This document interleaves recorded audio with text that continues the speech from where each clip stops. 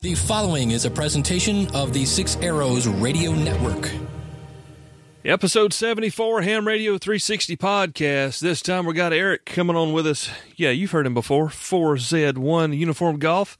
Going to be talking ham radios from Israel. Allstar nodes and more coming up.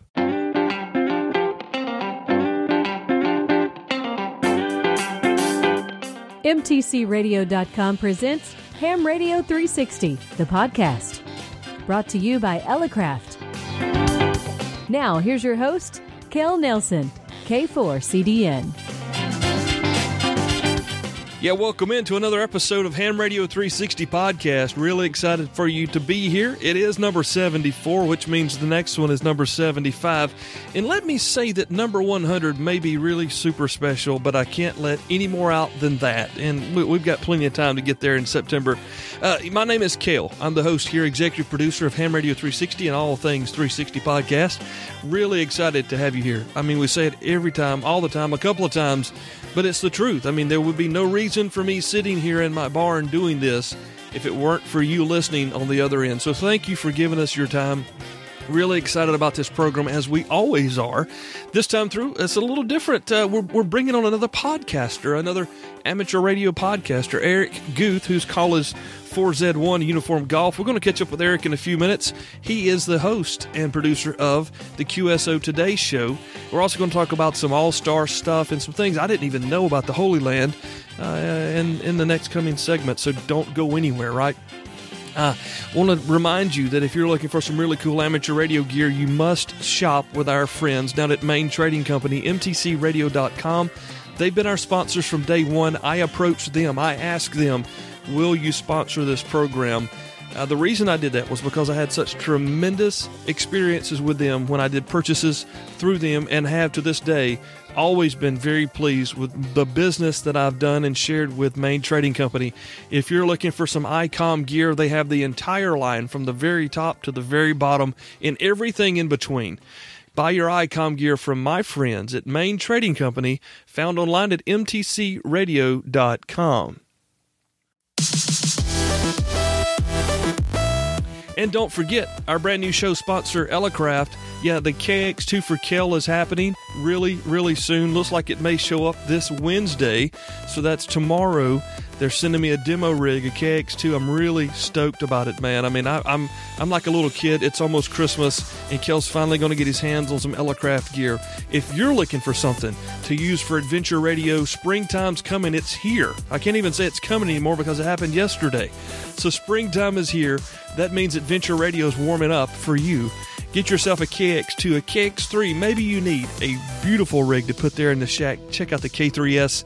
You can find it online from our show sponsors, Elecraft.com.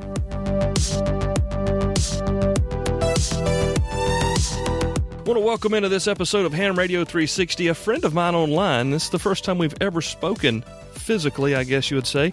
Eric Guth. His call is 4Z1 Uniform Golf. That may sound familiar to you, and if it does, it's more than likely because you're a listener to the QSO Today podcast.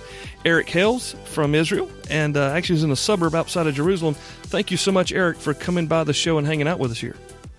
Yeah, thanks, Cale, for having me. As I said, before we started the recording, I feel like I'm having a conversation with an old friend. We've been listening to each other's podcasts now for the last couple of years. Yeah, and I don't know who started first, but I know that we were really close to kicking off about the same time.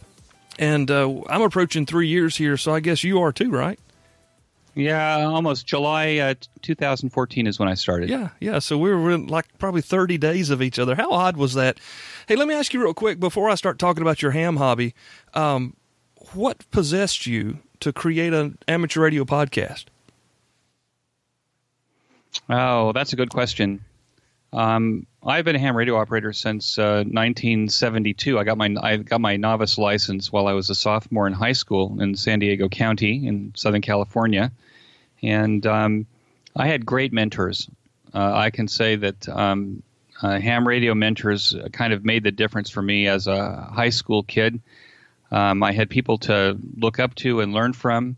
I had a wonderful father. I still have a wonderful father who, was very hands-on but not into electronics. So the ham radio mentors were terrific. So When I turned 56 a few years ago, I made a bucket list, and one of the things I wanted to do was to create some way of recognizing Elmers, ham radio mentors. And I thought the way to do that was to go back and interview as many of them as I could and tell their stories, just so that perhaps it would inspire people to join the amateur radio ranks. But interestingly enough, I did a recent listener survey, and the majority of my listeners are over 50 years of age, who've been hams for over 30 years, and they just like hearing the stories of or similar stories to the ones that they had when they started amateur radio. So I guess that's kind of where the podcast has evolved to. But that's kind of how I got the start. I wanted to pay back, and Nice. And I've had a great run so far. Almost 140 episodes. I mean, that's a lot of work, man. I mean, we know that these aren't things you just kind of hammer out in 30 minutes. This is a lot of coordination and logistics, and then just the post production and whatnot. And you said off the show here that you do a lot of editing in your show just to really focus on your participant with you there in the interview. So I can't even imagine how much work you've been doing to get those done in this amount of time.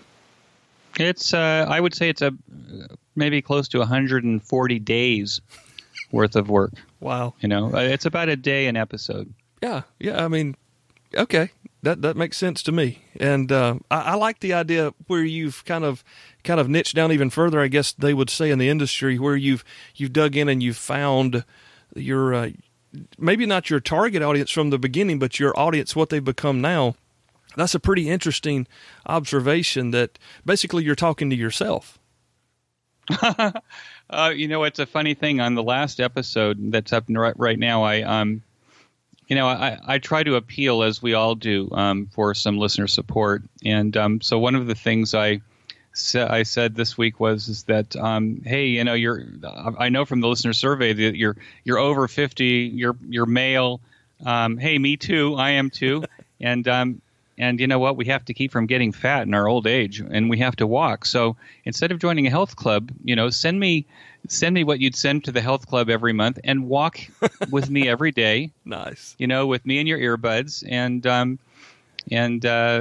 I think, I'm appealing to my audience, but I also know my audience, and my audience, we can be very sedentary, in amateur radio. And I think that part of the fact is we're all going to live to be into our 90s, it looks like, at this point. Mm-hmm. And so we might as well do that in good health, and that's, part of my appeal. So anybody that knows me here knows that I'm an evangelist for walking.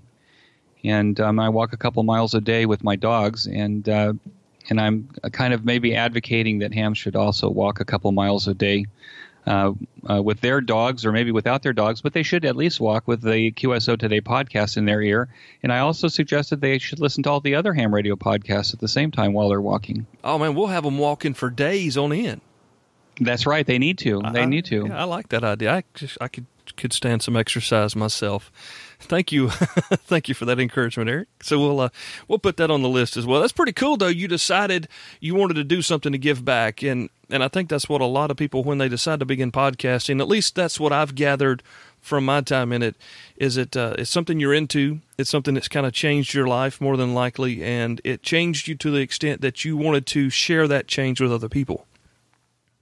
Well, as you know, it's podcasting isn't free. It costs a few $100s a month if you're hosting on servers and stuff like that. So it's nice to have the expenses covered, but it's not at least not at this point. It's not a career. Yeah, and it's a labor of love. I have learned so much, I think, in the last almost 3 years interviewing these amazing Elmers, and I just can't.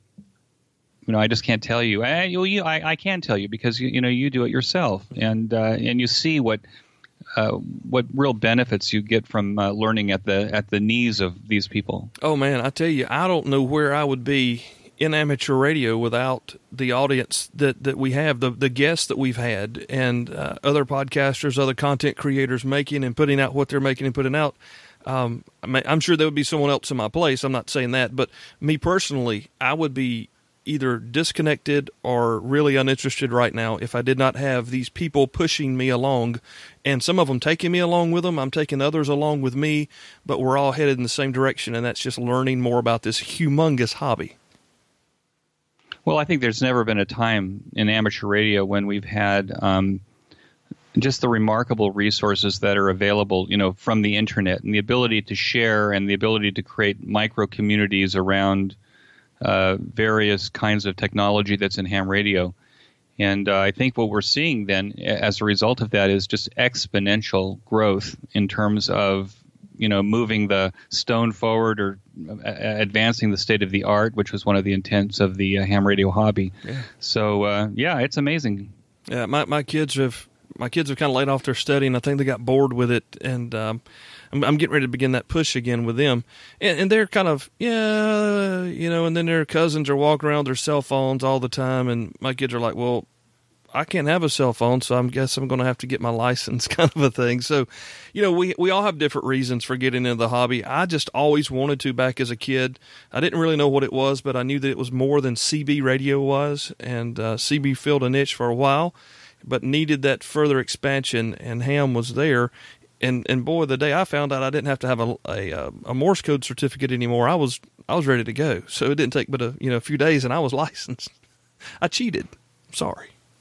Well, I remember as a kid seeing these briefcase telephones, mm-hmm. and that it must have been on television, and they were, and I didn't really know how they worked at the time, but I had these ideas of going to summer camp and taking one of these briefcase telephones with me. So becoming a ham radio operator as a teenager was probably as close as I got to it, and it was a time when in the Los Angeles area, everybody was building out repeaters and remote base stations and auto patching, and there was no cellular telephone in those days. There was commercial, what was called IMTS or other kinds of VHF, UHF mobile telephones. But I think the hams in Southern California, and maybe across the rest of the country, although I don't know it, but the hams in Southern California probably were running some of the most advanced full duplex communication systems on the planet, and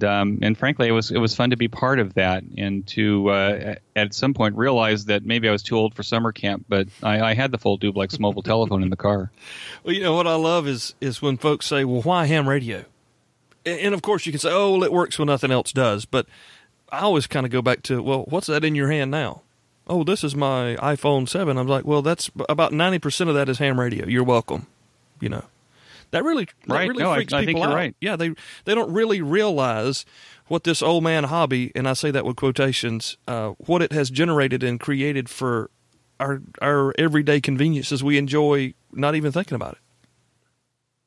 No, I think that's true. I think I found this, at least with the QSO Today podcast guests, that many of them were inspired by the Sputnik launch, in the late 50s. Yeah.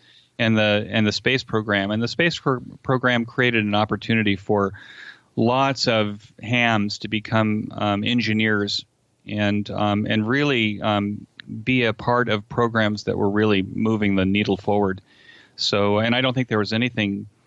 Well, maybe the advent of computers, but I think that came out of the space program too. I don't think there was anything but the push to the moon in the 60s that probably created more technologies and advanced the state of the art more than that. And I'm sure that we'll have people that'll send me an email or send you an email and say, "Oh, what's Eric talking about?" But I think that was key to it, and I think a lot of the technology that we use now, is really derived from the space program and what it set in motion, in the 70s and 80s. It's funny you say that. We just recently made a trip down to Orlando for PodFest, and we stopped by Kennedy Space Center on the way home, and they were showing the history of space travel and whatnot, and they talked about the launch of Sputnik, and it said every ham in their video, they said every ham radio operator in America was striving to hear the transmissions from Sputnik. And my 5-year-old daughter pulled the shirt. Dad, they just said ham radio. She heard it, and I was like, yeah, well, that's exactly what Eric just said here. So you're right. I believe that it did really give that push to where we are today. and it's kind of sad to see NASA take a break, but maybe now they're going to kind of come back to life, and that will be exciting as well. So we'll have to see. Well, I think I think obviously the the whole silicon industry came from that, but the internet now, as I say in ham radio, the fact that we can collaborate so quickly on whether it's SDR radio or anything. Look at Farhan's BitX transceiver that he's selling for, I don't know, $40 from India. Yeah. He's collaborating with people all over the world. It's almost open source, and as a result of that, he's pushing this product, out of India and sending it all over the world for practically nothing. And if you look at that technology and what he's done, and then what you can do with it, what the community is doing with it, it's just amazing how the internet has really added to creating this huge spectrum of ham radio technology. When I started, it was, you were either on HF or you were on VHF, UHF, and there wasn't a lot of stuff in the middle. Mm-hmm. Now there's, you're running a microwave link, I think, from your barn to your house, right? Well, so yep. Right, and you could do that over amateur radio frequencies if you're not already doing that. But that's just a tiny sliver of what's actually happening in ham radio now. Yeah, it's really funny because just been an outsider for so many years, having dabbled with radio and even worked at Radio Shack, and had this gentleman. I really wish I knew this man's name, because when I go back to think of how I got here, there was a gentleman that would come into Radio Shack, and I was 10th grade guy, finish this day at school and stop at the house, put the shirt and tie on, and drive to the shack. And this guy, I'll never forget, the first time I ever met him, he came in, he was looking for aluminum wire. Now, in South Carolina, we don't ever say the word aluminum. I mean, I had never heard that in my 17 years at that time. He was saying aluminum, but we say aluminum. He says aluminum. He wasn't from around here. And as we got to talking, he wasn't from these parts. Yeah, he wasn't from around here. So we talked for a few minutes, and he was explaining to me that he was building some antennas for his shortwave radio, and he was also an amateur radio operator. And that poor man came in about once a week, and I cannot remember. I mean, this was 30 some odd years ago, or 20 plus years ago, I guess. But anyway, I really wish I had known who that gentleman was. Wish I'd have spent more time getting to know him outside of just him begging me to get my amateur license, because he tried really hard. But now that I look back at it, I'm like, that was my first touch, my first taste of amateur radio. And that still excites me thinking about that today, thinking, wow, that guy was really trying his best to introduce me to this amazing technology. I was just a little too worried about women and big speakers at the time, just to be completely transparent. But that was my first taste, and I'll never forget the aluminum, because I remember looking at him like, this man does not speak in English. I mean, and I've never heard that in Spanish class, so I don't know what word he's trying to say. And it was aluminum. He just said it differently. So that was my first ham connection there. But well, now everything is just so big and so interconnected. You just get on the Zed or any of the forums or Facebook or whatever, and you've got 1,000 hams to choose from at one time in your hand. Oh, that's certainly true. Well, since you've mentioned your first, the guy that inspired you perhaps towards ham radio, I want to take this opportunity to say that my first mentor was a guy named Gary Parks, K6UIM, K6 Uniform India Mike. And my exposure to ham radio was as we lived in a condominium development in Whittier, California, and we were building, my father and my brothers and I were building a dune buggy in my father's garage. And this was very common in the 60s and 70s, that people would work on projects, or at least middle class people would work on projects in their garages at night. And so this guy comes down the street and he says, I need to borrow a socket wrench. And so if my dad had every tool, still does, every tool known to man for just about any project. And so he loaned him a socket set. And I said, so what are you building? And he says, well, I'm installing a Heathkit garage door opener. Well, I already had an interest in electronics and stuff. And frankly, ripping apart a 66 VW to turn into a dune buggy didn't seem that interesting at the time. So I followed him home at the end of the building, which is where he lived. And sure enough, there was this garage door opener, so I helped him put it up. And then I noticed he's got this transceiver in his car. He's got a Henry Tempo 1 at the time. And I say, hey, what's that? And this big loading coil on the back of this car. He says, oh, that's amateur radio. That's how it started for me. Wow. Is this neighbor, borrowing a socket set and socket wrench, and there he was. So unfortunately, Gary passed away at a very early age, so he wasn't a mentor for very long. But that was my first exposure, and it lasted forever. Nice. Yeah, here you are 40-plus years later, still celebrating the fact that he was there with a Heathkit garage door opener. Garage door opener, yeah, that's it. Well, find one of those on eBay. I bet it'd cost you a nice penny. Nobody had a garage door opener in those days, So old people. My grandparents had a garage door opener, but they were very rare. I mean, everybody seems to have one now, but at that time, that's really cool. And but the ham radio was even cooler, and that was really what set the fire for me. Yeah, that's cool, guys. We're chatting with Eric Guth here. His call is 4Z1 Uniform Golf. You may recognize, again, that name and call from the QSO Today podcast. We've touched on that just real quickly here. We're going to come back with Eric in just a moment as we continue our conversation on Ham Radio 360 podcast. Hi, Dan, KB6NU here. Whether you're studying for your tech license or looking to upgrade to general or extra, you should check out my no-nonsense amateur radio license study guides. Written in my easy-to-understand, no-nonsense style, they really are the easiest way to learn what you need to know to pass the test. And they are always up to date. The PDF version of the Technician Class Study Guide is free on my website at kb6nu.com/podcast. And all my study guides are available in print, PDF, Kindle, and EPUB versions. Let me help you have more fun with ham radio. Go to kb6nu.com/podcast and get started today. All right, so we're back here with Eric Guth, 4Z1 Uniform Golf, and Eric is in a suburb of Jerusalem, which makes him right in the middle of the Holy Land there in Israel. Eric, I've had one QSO over radio. It was a DMR QSO with a gentleman in Israel, which was really cool. That was the first time I've ever made the connection there. I'm not going to count it because it's DMR. But I'm really curious because it seems to me that hams operating there in Israel are really sought after on the bands. Can you talk a little bit about being a ham in Israel and the aspects of it all right there? Yeah, well, sure, Cale. Ham radio in Jerusalem. Ham radio in Israel is an old, art.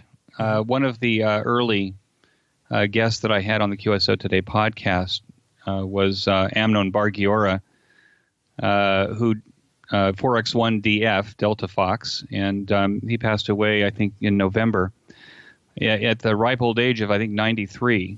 And he was one of the early pioneers in ham radio. Just as the state was being formed, the ham radio service started shortly after that. And so it's an old service as far as the country is concerned, and because the cost of long distance calls to America and to Europe and stuff was very high up until relatively recently, ham radio had probably 2,000-3,000 hams in the country. And keep in mind, our population now is about 8 million, but then it was probably only about 1 million, 2 million. So the number of hams was relatively high to the population, and there was ham radio stations in just about every little village in Israel. Now I think there's probably maybe less than 2,000 hams in Israel. The active members of the Israel Amateur Radio Club, which is RARRL, I think is less than 500.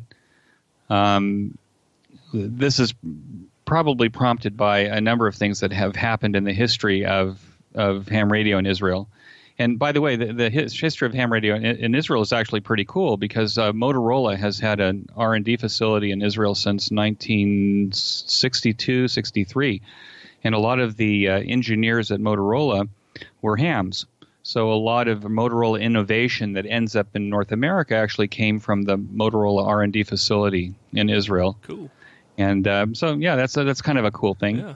So there's a long history, but what actually ended up happening was as cellular towers started to proliferate across the country, and we've got amazing cellular coverage in this country. I think you can go into just about every square inch of the country, and you've got some kind of 3G or 4G signal, which allows you to do data and everything else. On the one hand, on the other hand, everybody who loves to use cell phones doesn't want a cell phone tower in their neighborhood or on their apartment building. So the hams got painted with the brush of cellular telephone towers.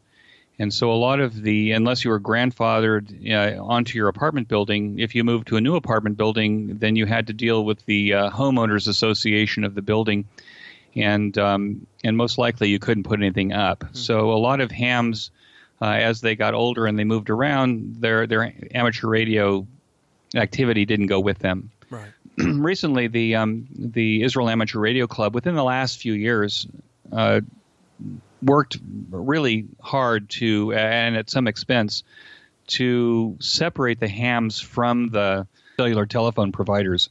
The Israel Amateur Radio Club decided to fight that and change the law. And as a result of that, they were able to get the law changed or amended a few years ago, and that meant that we could put up wire antennas on top of apartment buildings. And these wire antennas could be on a mast that's 9 meters. Is it 9 meters? I think it's 9 meters tall, so not quite 30 feet. Yeah. And a hex beam is also included as a wire antenna. Nice. Now, so the law allows us to do this on the one hand. On the other hand, this law hasn't really been tested yet, which means that somebody's got to put up a hex beam on top of their apartment building, and they've got to go to court. So that this precedent can be set and set into law so that the hams are protected. So I guess we just need to find somebody with the time and the money, and probably, the ham operators in this country would help support this, their defense. Yeah.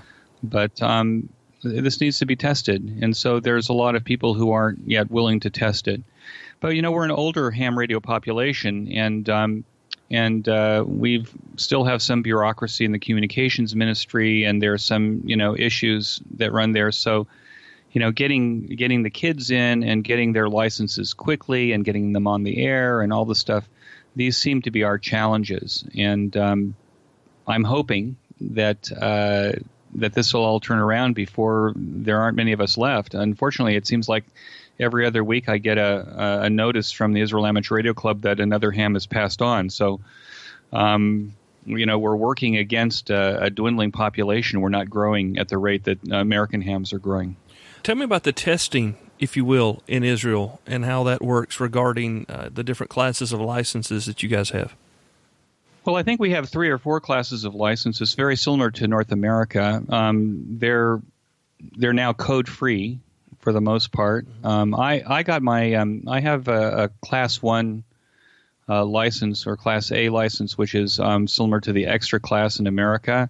And I got that because I have the extra class in America. So there's they honored when I moved here, they honored my extra class license and gave me their Class A license. Now the issue really is that these tests are not like America, so they're not. There's no testing pool. There's no question pool that you can look at. And so it's kind of still done in kind of the old-fashioned way. You don't have to draw schematics, I don't think. But I've never taken these courses. Okay. But I've been told that they're relatively difficult. The other thing is that that may be different, which is kind of interesting, is we have a version of the license that's very similar to the American technician class license. And one of the ways to move it to a general class license here, or a Class B license, is, I think, to do 50 QSOs with an Elmer on the air. And that's actually very interesting because it gives a person who's just gotten their technician class, or I think that this is a Class D license. It gives them the opportunity to actually be on the air and see how things work, and actually how to operate the radio and how to conduct oneself on the air. And they have to do that 50 times, and then that gets them, through the requirement for the general class without the code requirement. So I think that's kind of cool. That is really cool because, I mean, how many times do you get on Facebook or any internet forums or Twitter or whatever, and you have a guy who just got his, just went in set for a class, and, he doesn't know where to put his antenna tuner, or, what antenna to put up for 40 meters or something. And, with just a little bit of help and somebody local, man, that could really make a big difference. But what not a great way for a local club or an Elmer or something to introduce a younger person into the hobby by being there with them and helping them progress that way. I like that a lot. Well, I think it's so important. I think it's the ham radio clubs were very important, for my ham radio development. And I think that having an Elmer, take you by the hand and show you how to. Well, nowadays you don't have to worry about the high voltage necessarily, right. So you don't have to worry about, killing yourself. But I think it's very important to have someone that that knows the ropes, that can keep you safe. I got my recent QST that has the young lady climbing the tower, and I was thinking about that. I thought I might write a blog post about that. As a young man, as a teenager climbing towers. On two-way radio sites, because I had a repeater. I was working on a repeater, and not looking at the harness really, putting it on, but not, checking to see if it wasn't torn, if I had, because I was young and invincible. Yeah, 10 feet tall, bulletproof kind of a thing. That's exactly right. So having somebody that's seasoned and knows the ropes, I think makes a huge difference, an order of magnitude difference in the ham radio experience and where it can go from there. Yeah, so one of the reasons that I started the show initially way back as Photime was to learn along with the guys who may be listening to the program, who may have something to offer to me or someone else like me trying to learn about the hobby. And maybe there's some other guys out there that are wanting to come along this journey, and they may be interested in something that we can learn about together that we might not have known or ever had that opportunity to address had it not be for that type of communications with a podcast. So like you do with interviewing Elmers on the QSO Today show, we've just tried to learn here as well. And I think it's been quite helpful, I know, to me. Well, I hope so, on the one hand. On the other hand, I think, our podcasts and the Facebook groups and all this stuff, I think they're like, it's a thin veneer. It's a patina, as it were, on the ham radio process. And so therefore, I can't stress how important it is to actually have a live ham mentor, in your vicinity, because you actually need to see things, and you actually need to, experience things with somebody else in person in order to really move your needle ahead, but also to keep you safe. Again, it's there's so much to this that I guess if you're working on Arduinos and you're building in your shop, but even if you're not building if you're building in your shop, but maybe you're new to tools and stuff, having somebody close by makes a huge difference. It does, and if nothing else, camaraderie is one of the greatest things that we could do. My wife purchased me a Kenwood TS-850 for my 40th birthday a few years back. Oh, good for her. Yeah, and it's a cherry rig, man. It is like 2 owners. It's just beautiful. But I was having some trouble with it. Not trouble with the rig. It was just my understanding, because I went from a TS-50, which is, bare bones as it could be, to this radio with filters and stuff. So found out that a local guy here, K4XP, has a tremendously awesome station, and he has one of these backup spare rigs in the back room, and he offered to come on over, bring a piece of paper and a pencil, and we'll go over this thing. And I made a bunch of notes, and man, it was cool to get to hang out, get to spend time with Keith, but at the same time get to learn about the rig that I had been wanting for so long. And now it makes sense to operate now. And I couldn't have gotten that on a YouTube video, and I couldn't have gotten that to a podcast. It took someone sitting there with me to help me understand what I was missing. No, I saw your picture of your repeater hanging on the wall in your barn there, yeah. And the APRS stuff, and certainly you've had help with that, and it makes a huge difference, right, in terms of how it's all turning out. Oh man, I tell you, if it weren't for people helping, it wouldn't exist. Is what it amounts to, really, and I think that's one of the things that we kind of lose sight of in the hobby is, oh well, I've got a handy-talkie, I can get in the local repeaters, I'm done, I don't need any help, but there's so much more to it. It's taken me 3 years to get APRS, and if it hadn't been for Kenneth Finnegan, I would still be scratching my head. So we're progressing, and we're moving forward, which is really exciting. But it has taken help, and I am very grateful for every bit of that I can receive. To wrap up on Israel, by yes. the way, I'm just going to say that, but there are some things happening here. You talked to somebody on DMR, Yep. A new resident brought with him a DMR repeater, and that repeater is, with some help from the Israel Amateur Radio Club and convincing the communications ministry that we could operate DMR here. That DMR repeater is operating in Tel Aviv, but there's other DMR repeaters going up as well. So, and people are, getting involved in that. So I'm sure that you'll start hearing a lot more DMR activity from Israel. And then also, we're going to talk a little bit about Allstar as a result of my putting the first Allstar node in Israel. There's a group finally that has decided that they want to do Allstar as well. So we're starting to build Allstar repeaters across Israel as well. So hopefully more of us will be out there on DMR and Allstar. I know that Israel's not a really large country, and there's always a lot going on there. But every time I hear someone or see someone talking about seeing a spot or something from someone in Israel, everybody's really excited about it to get Israel on HF. Is it because of the lack of infrastructure or the ability to put up your own antennas and you don't have towers stuck up everywhere, and maybe you guys aren't getting out doing portable ops? I mean, what really makes it hard to get a contact in Israel? I think the lack of numbers. I mean, there's the lack of on-the-air operators is probably the hardest thing. Again, it's from the antenna law. It's from older hams migrating to new apartments where they couldn't have antennas. It's my understanding that there'll be some remote stations in Israel at some point. Electronic noise here is probably as miserable as it is in North America, from LED dimmers to switching power supplies. So there's all these factors, I think, that keep a lot of Israeli hams off the low bands. Mm-hmm. And it's too bad. I mean, hopefully that'll change. A friend of mine and I are trying to find a place right now to put a remote station so that, and it doesn't have to be far away. It just has to be, kind of out of the neighborhood, right, so that we can actually, work HF without having to listen to all the noise. Excellent. Well, we're going to continue to learn more about Israel and amateur radio and the QSO Today podcast. We're chatting with Eric Guth. His call is 4Z1 Uniform Golf, and you're listening to Ham Radio 360 podcast. Main Trading Company is your place to shop for Kenwood radios. It's where I buy mine, whether it's the TM281 single band 2-meter radio, which is just awesome.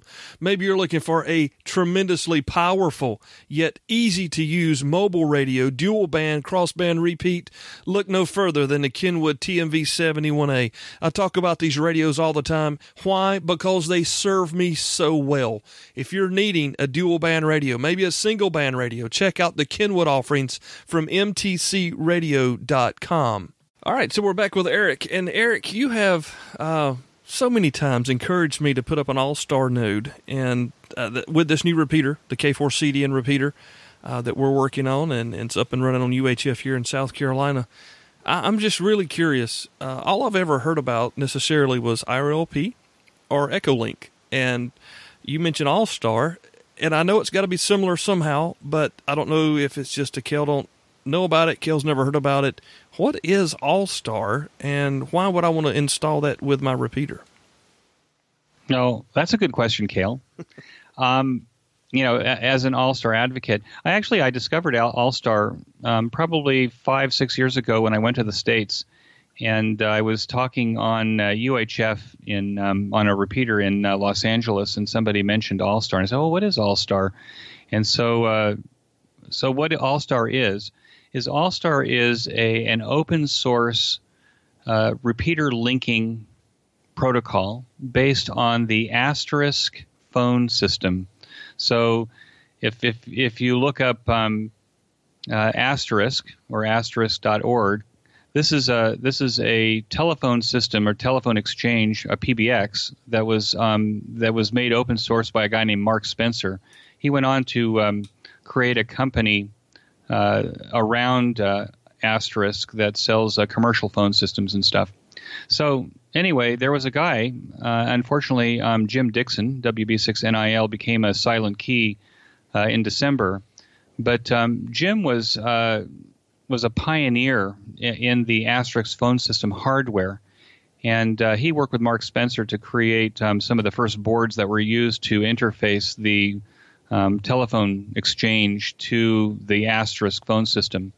And as a result of that, Jim being a longtime ham, and I'm not paying Jim as much credit as he deserves, so anybody listening to this that has more information, I hope they'll contact me because I want to do a segment someday on Jim.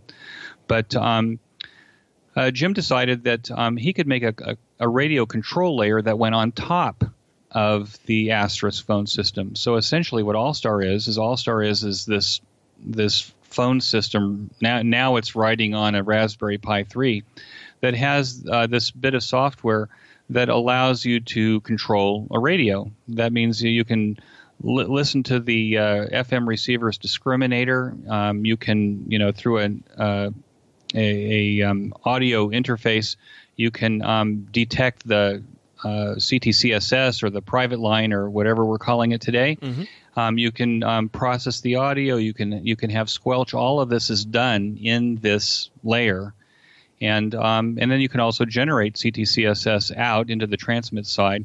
So everything rides in essentially at this point two pieces in the URI, which is the audio interface. That's connected by USB to the Raspberry Pi, and then all of the functions that you would like to have in a repeater control system are available as software. So Jim created a very extensive control set that allows you to do all the things that you would normally have done in hardware or with a microprocessor in the traditional repeater control systems. Mm-hmm. But what's even more important than that, Allstar essentially is designed for linking, and it links as if it was linking two phone systems together.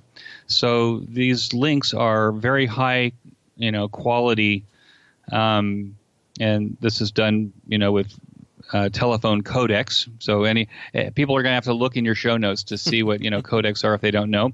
But essentially, it allows us to link these together full duplex, so that I can talk and listen at the same time if I'm duplex on the radio that I'm talking on, and the person at the other end can as well.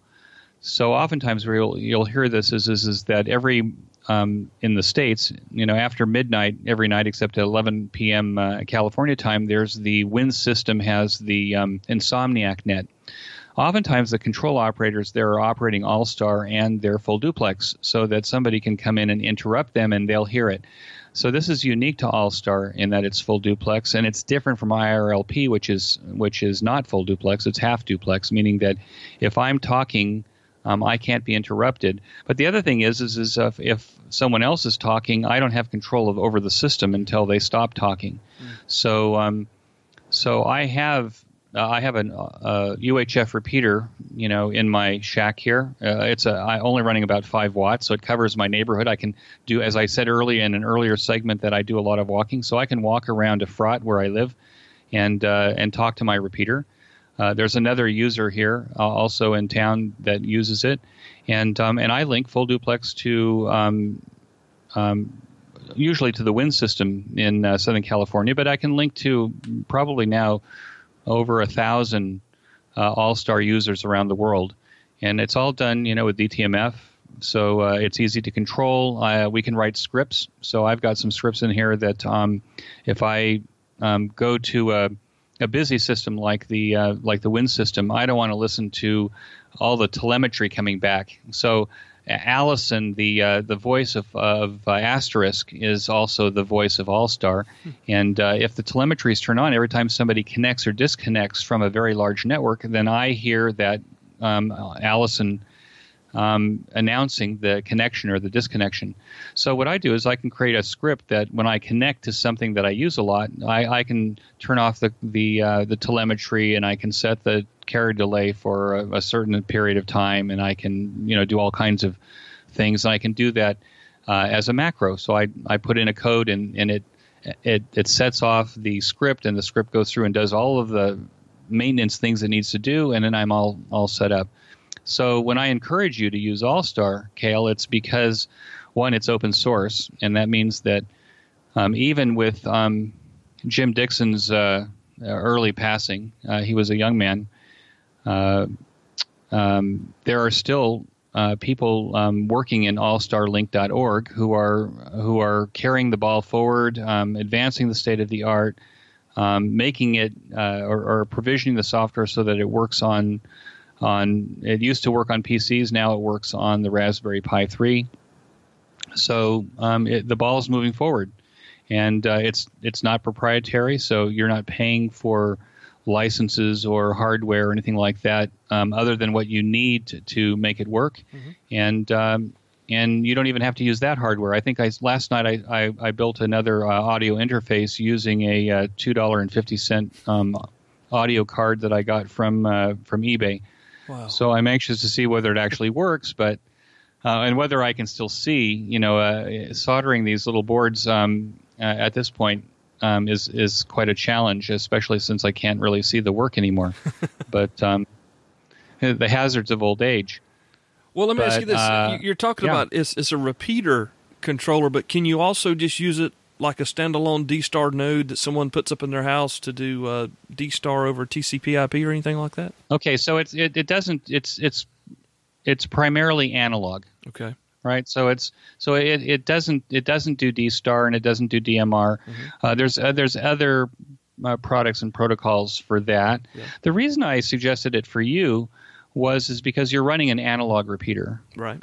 And it would give you a way to link out of the neighborhood, because I understand you're in a rural neighborhood. I'm in a rural neighborhood, by the way. That's the reason I do Allstar is because the hams I know and still know, or knew and still know, are in California. Mm. So the reason I jumped on it very early on was because it gave me the ability to to talk to my friends from here to there. Right. So it's great for being out in the sticks and connecting to larger hubs. So now what we're doing here, you need an internet. You need an internet connection to do that, but past that, it's just a Raspberry Pi, for instance, and you're good to go. It's a Raspberry Pi and an audio interface card. We call it a URI. Those audio interface cards are available from several sources, mm-hmm.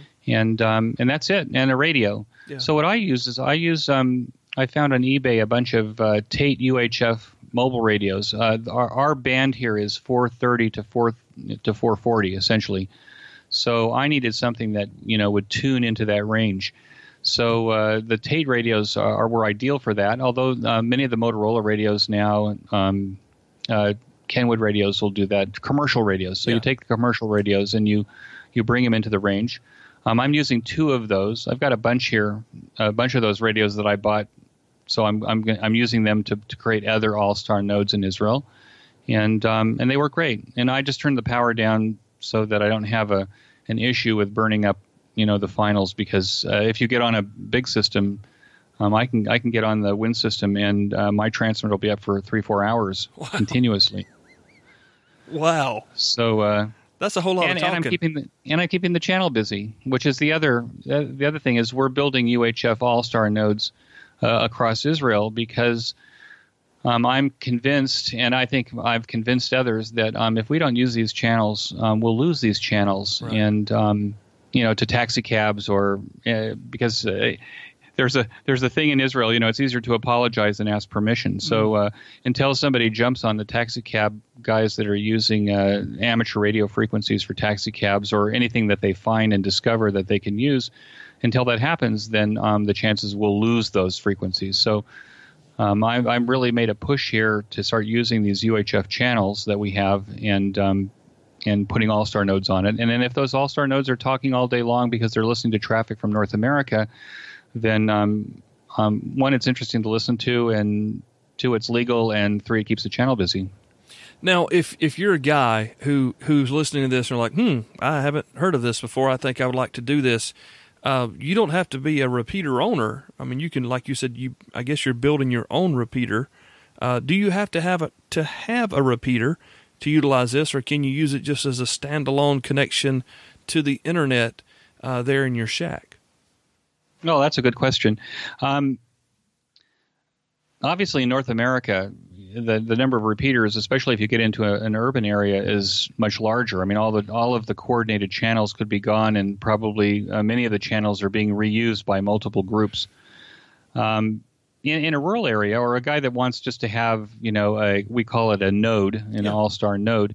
Allstar will also work on a simplex radio. So my first Allstar node was on a little VHF radio operating 1 watt, and as long as it was transmitting, I couldn't interrupt it. But the protocol when you're talking on these linked radios now is that you talk, you release, you count to 3 and let somebody else come in. So there's a little break in between the replies, and so therefore you have the ability to control the radio. Mm-hmm. But the other thing is that even if you don't have that control, you do have the ability now to control it with a web browser. So I can, if I need to, I can use my smartphone to control the system over the internet, and and shut it down or change its links or whatever I need to do. Is this Allstar thing, is it just a West Coast, U.S. West Coast and outside of the U.S. thing, or is this something that you see people all over the continents using, just like they do DMR, D-Star, Wires, Fusion, all those other ones? No, I think it largely started in the United States, but I see that it's spreading out. There's users in Australia, New Zealand. I've spoken to them. South Africa, there's an Allstar node. I think that as it gains popularity, what's driving the popularity, I think, is the fact that the Raspberry Pi 3 is $35, right? And it doesn't take any power, and it makes a really cute little Allstar node. And I think we'll start seeing somebody creating little daughter boards that go on top of the Raspberry Pi 3 that actually have all of the audio interface and even the radio on it to make a micro node. Nice. For lack of a better term. Yeah. So what you're doing is maybe, and I don't know, this is a guess. So you got a Raspberry Pi 3. You're taking one of those USB sound cards, maybe? Is that kind of what you're using? And plugging that into the input and output of your rig, I guess? That's exactly right. I only need discriminator audio, transmit audio, so audio in and out, right? Push to talk. I really don't need COR, but I take it anyway. Meaning that that the channel's busy, right? Because I'll actually use the program itself, the software itself, to do the squelch and detect the CTCSS. So I only need 3 connections to the radio in order to make an Allstar node, and it works on any kind of radio. You can, if you've got an old Motorola base station, it'll work just as great as on a new. People are using little Baofeng 888 portable radios that you can buy for $12, right? And turning those into little portable nodes. I actually thought to do that. This is the project on the bench right now, is to building a micro node for a friend of mine that he can carry around in his car. Nice. I was getting ready to ask you that question. This is totally off the topic here, but are there as many Baofeng radios in Israel as we see in the U.S.? Well, obviously they're not, because we don't have as many hams. Yeah. But I will admit that I carry a little Baofeng radio, and I do that because I was carrying my $300 ICOM portable, and while I was walking the dog, I walked 2 dogs, and when the dogs got excited, I dropped the portable and broke it. So at $25, I can buy a Baofeng UV5. I can carry it around, and if I drop it while walking the dogs, I can reach in the drawer and pull another one out, and I don't feel as bad about it as I did when I dropped the ICOM radio on its head. Well, I can understand that. But frankly, the Baofeng radios are I have a friend here that says it's an extension of it's a wireless microphone for all intent purposes. These radios do not work very well in Jerusalem. If I'm near the bus station where there's a lot of antennas and stuff, where there's a lot of RF, it gets kind of swamped. When I go up to the repeater site, I maintain the Jerusalem VHF repeater here. When I go up to that site, the radio can't even hear my repeater that's line of sight only about 4 kilometers away. Wow. So it's not a great radio on the one hand. On the other hand, for what I use it for, and that's to walk the dogs and talk to my own Allstar repeater, it works just fine. So live and let live. There you go. That's all I can say. Yeah, exactly. Yeah. Exactly. Yeah, I've got a box full of them up here, so maybe I can turn them into a. Well, hopefully they're all working, right? Well, they were when I put them in a box. So they're the 3 series. I haven't bought a 5. I've used a 5 numerous times, but I've got a bunch of 3s, and I've got a couple of other ones just to. Well, you need DTMF to. You need DTMF to control Allstar. Right. So I only buy a radio that has DTMF on the front panel. I'm thinking about getting a little DMR portable because, as DMR is taking off here, I don't necessarily want to be left out. On the other hand, we don't have a shortage of channels in Israel to do Allstar. The audio is amazing, so it's nice and warm. A DMR seems a little bit cold to me, maybe because of the way the frequency response works, and it's a little bit, it's electronically generated. Right. But we have an opportunity here because we have the channels. The channel availability is easy. The coordination is easy. But I can see in the States that there's places like Southern California where the chances of getting even a channel for a simplex node might be difficult. Right. Yeah. Well, it's definitely something that is very interesting because it's a new toy, a new shiny. And it sounds like to me building one of those nodes would be a great episode of the Workbench Show. Absolutely. I think that would make a great Workbench show. Yeah, George and Jeremy could definitely do that. Yeah. I mean, this is child's play to them at this point. Most of this is child's play to them. All right, so we've got something coming up, and it's not too far away. We call it Hamvention. We used to call it Dayton. I guess we have to call it Xenia now. I want to talk about that with Eric here coming up in the last segment of the show. He's going to be there. We're going to be there, and it's going to be a great time. So stick with us. We'll be right back on Ham Radio 360. Texas Digital Radio from MTCRadio.com. Their press release just hit yesterday. That's right, the TDR 6100 digital mobile radio for land, mobile, or amateur radio use is a DMR radio that incorporates the latest technology to provide you with a feature-rich analog and DMR experience. I've got one coming to give it a rundown, a shakedown here in the shack, and I'm excited about it. I think you guys will be too. To learn more about TDR radios, check out mtcradio.com today. As I mentioned at the beginning of the program, I do have a KX2 on the way here. Should be here tomorrow, and I'm really excited about it. I remember seeing this thing back at Hamvention last year, and wow, was I just taken back by it. And just kind of like, whoa, I need one of those, please. So stoked to have Elecraft as a sponsor. Really appreciate them coming on with us. Got a lot of great plans coming up for you. Field day shows, portable operating shows with Kale, learning how to do those sorts of things. And it's all because of Elecraft. You need to know more information. You're interested in Elecraft. Visit elecraft.com. All right, guys, thank you so much for listening. Again, thank you to Eric for being here with us. His podcast, QSO Today, can be found online at, of course, the www.qsotoday.com. And Eric's been doing it for right at 3 years and 150 plus episodes nearly.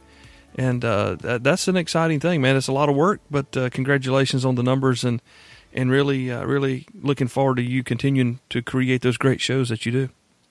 Well, thank you.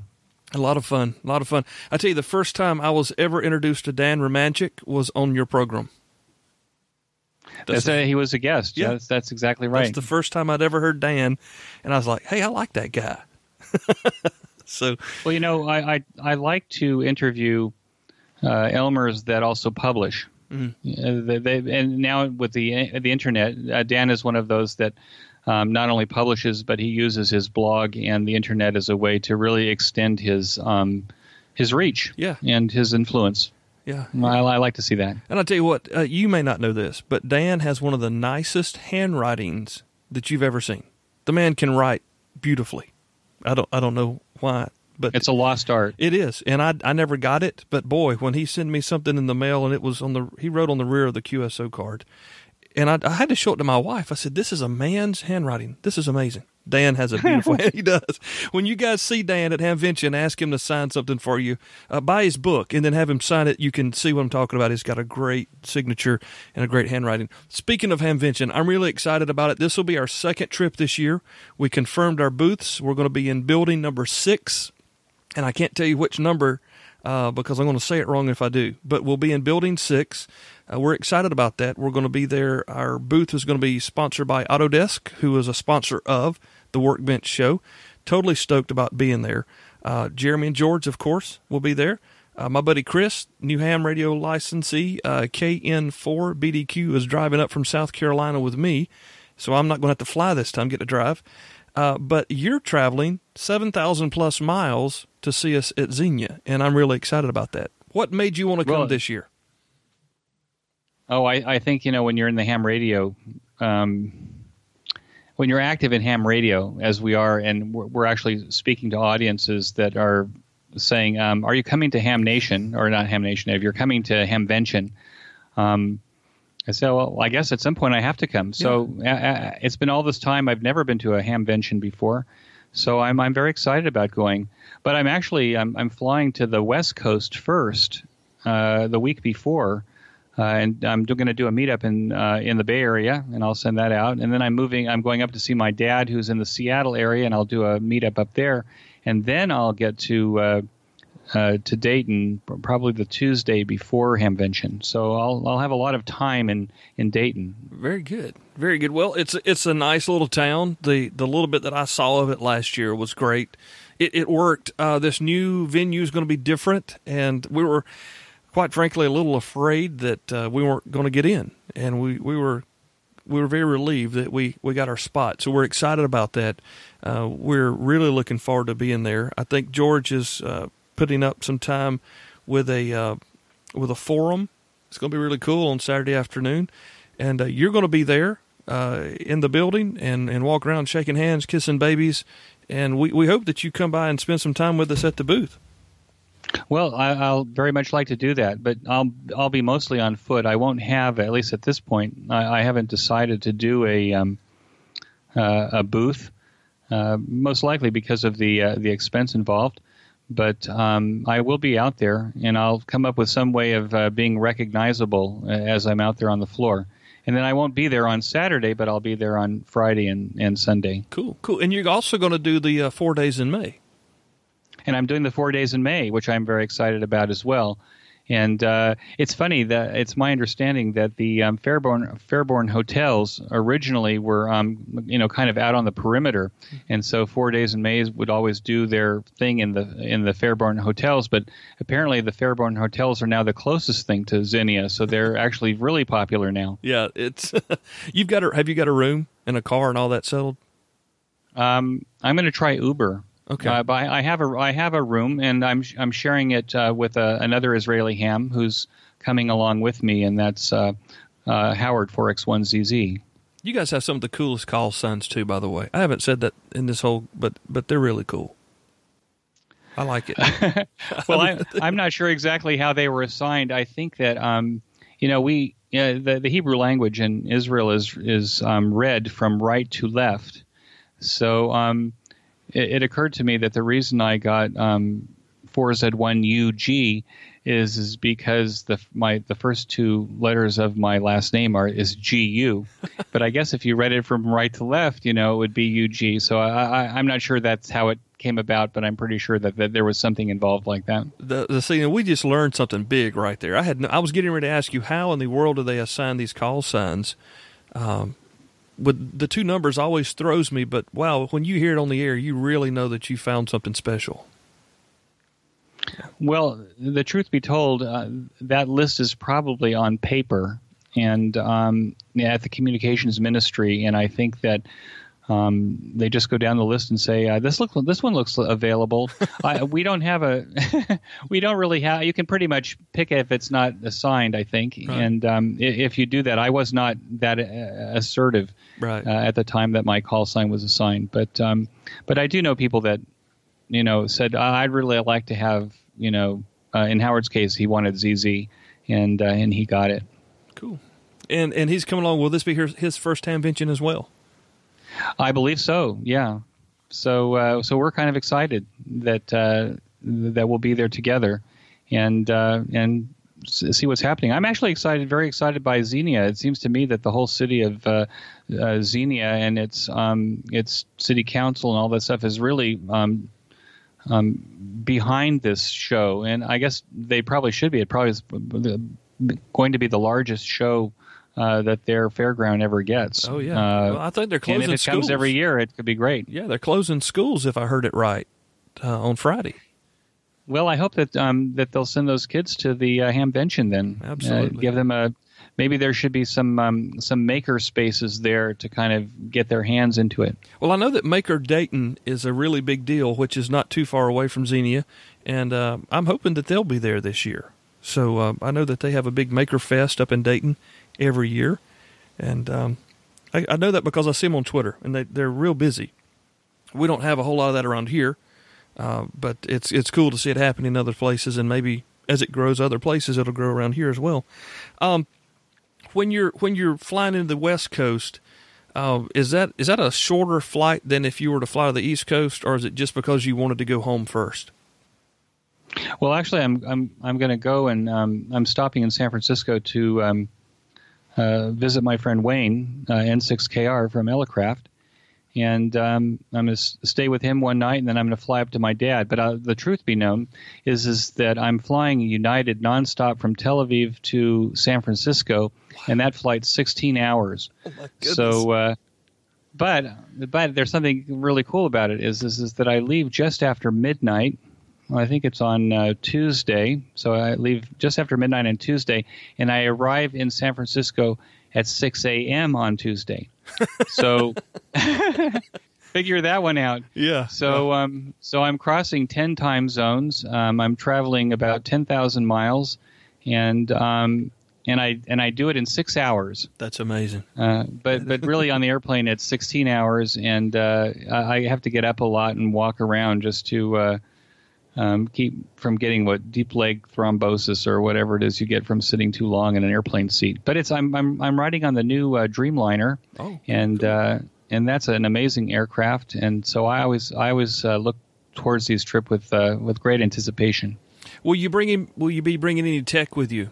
Recorders, rigs, anything like that? Or are you just going to come? Yes, I'm going to bring at least one microphone and the Zoom H5 because I hope that I'll run into some more Elmers on the floor who will share stories with me. The folks at Hamvention have been kind enough to give me a press pass, nice. So I'm coming as media, and so that'll allow me to go out there and meet some more hams, and I'm really excited about it. Well, if I can contribute anything, I think a bright orange T-shirt with gray and white letters would definitively let people know who you are.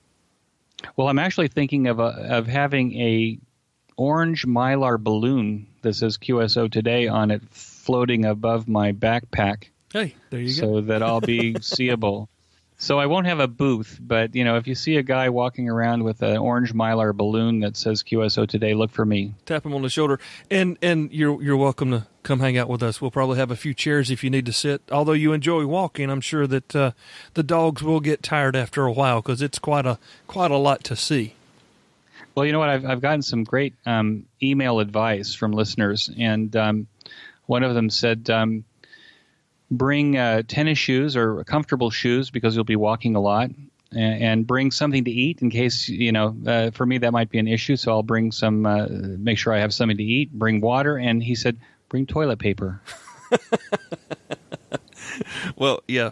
We don't know what to expect with a new venue. We don't. He said, but if you're a good Boy Scout, you're prepared. Yeah, we knew what to expect at the. Well, I didn't. Man, I'll be very honest with you. I didn't know what to expect at Hera because I had heard some terrible stories, but I'd also heard some. Oh, that's just like folklore stuff.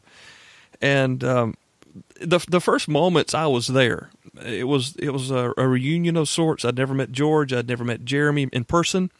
So we had all that surreal happening for a while, and then I kind of settled into where I was, and I got to looking around, and I thought to myself, oh my goodness, this place is in some terrible shape. And one trip to the restrooms, was all it took to realize just how far gone that place was. But, I did create some T-shirts a while back that said "Real Hams went to Hera." I may wear mine this year. I don't know because I'm really into wearing my branding, my own stuff. But those were fun, and that was actually Dan Romanchik's idea. I believe it was Dan that came up with that one. So I'm excited about it. It's going to be a great trip, and I'm really excited you're going to be there. I know that your listeners will be really excited as well to get to spend some time with you and to see you. You said you're doing meetups on the West Coast and all the way up and down, I guess, when you're in California. And no, so I'm going to do two meetups. I'm going to do I'll do a meetup in in the Bay Area one night, and then I'll do one almost a week later, the night before so it'd be probably the Monday night before the Hamvention in Seattle. Okay. And if two people come, that's great. We'll drink a beer together and we can talk about ham radio. I'm excited just to to run into other hams and talk about our amazing hobby. Well, and for those people that are kind of naysaying, they're saying, "Oh, Xenia, it's not like the old Hamvention." You know what? I have to tell you, I think I'm following what they're doing. I'm following what Dara is doing in terms of preparing for this Hamvention. I think it's going to be a great event, and I think this new place is going to be absolutely spectacular. It'll be different. It'll be just different, but I think it's going to be spectacular. Well, there was one time that no one wanted to use FM and our single side band, and then there you go, right? And then we didn't like no code hams, and then we didn't like the Chinese handy talkies. I mean, things change, and we just got to keep rolling. The main thing to me is you've got what appears to be, like you said, a city opening their arms and welcoming you in to making a great event that you and I will both be able to attend with our friends from around the world. And before I let this thought go, I want to say, when you do determine where you're doing your meetups, please let us know, and we'll be more than happy to share them with our audience so that if folks are out there on the left coast want to connect with you, we can put them into that place and have them make that connection. Yeah, great. I'll actually be doing put it out on meetup.com as well as on my sites, and I'll send a press release out to everybody so that if they want to come, they come. Again, I think the way to look at Hamvention or any of these, and I don't go to all of them, and frankly, I haven't been to a ham radio convention for maybe 40 years, to my sorrow. Is that it isn't really about the place; it's about the people. It is. We're coming to mix with our tribe, and I think that's what it's all about. So if there's some operational snafus, in their first year in Xenia, we're going to forgive them and say what a great time we had. Yeah. I think you're going to be. If it's been 40 years since you've been to one, they're a lot different now, I bet, than they used to be. But I can tell you, at the Hamvention show, the camaraderie there, it was just amazing. I mean, it's kind of past words. At least it was for me, my first time there, and being a part of it, and having the opportunity to spend time with my co-host as well as my audience was just. It was almost more than you could take. And I'm so glad. Really, I'm being sincere. No, I get it. It was overwhelming. And, thinking back on it, I thought to myself, I'm just Cale, I'm just this guy that lives in South Carolina, a bunch of kids, stays at home, whatever. But the program, just like your program, it helps this hobby progress, and with certain people, it helps in different ways. And it's exciting to know that we can help pay into those people's lives. And that was really cool to see that come to fruition when we were standing there with them on the floor of Hamvention last year. Well, you know, Cale, you're no longer just a guy in South Carolina. You're now a tribal leader, right? I guess so. So your tribe will gather with you at Hamvention. So everybody has to cut your hair with a number one guard because I don't have any left to cut. So, you know. Well, you'll wear one of those really cool hats. Yeah, That's right. My new camouflage hats. And I know that you and I both will still have our beards, right? So. Yeah, I'm afraid it hides my chin. That's a. Well, Eric, it has been great having you on. Thank you for scheduling this. Yesterday, when we're recording this, was Eric's wife's birthday. Today, as we're recording this, it's my 18th anniversary with my wife. And not to ever let... Congratulations. Thank you. Never to let ham radio or our hobbies get in the way of family, but thank you for your time. I know that it's evening there for you, and you're probably ready for supper. Just wish you all the best. Cannot wait to get to see you in less than 60 days, I guess, by now. And it's going to be a great time. Thank you so much for your time. Congratulations with your show, and thank you for sharing with us about your show and your life there in Israel. It's my pleasure, Cale. Thanks so much. 73. Absolutely. 73. Thanks again to Eric for coming on the program. Really excited to have had him here. It was a lot of fun to catch up. He missed supper, I missed lunch, and that's just the split of time between Israel and the great state of South Carolina. Man, it was great. We've talked to each other a lot on Twitter. Eric's really busy on Twitter if you guys are interested. He's also on Facebook groups, and he really, like me, loves podcasting. So cool to have those conversations with a friend of mine. Excited to meet him face-to-face in Hamvention. Just like last year, I got to meet George and Jeremy for the first time. Stoked to be there again this year with them.